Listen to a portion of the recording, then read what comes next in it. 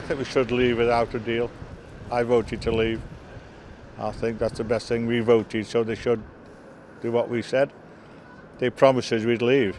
I only voted to leave to get rid of Dodgy Dave, you know, the Prime Minister at the time.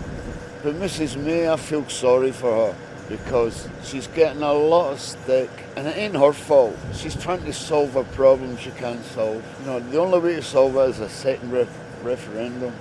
Let the people have another vote. I think it'd be disastrous. I just do think it will be disastrous for the economy if we leave the EU. I just do. I think it was more like a jingoistic campaign. Back Britain, back Britain. It was more jingoistic than any common sense whatsoever.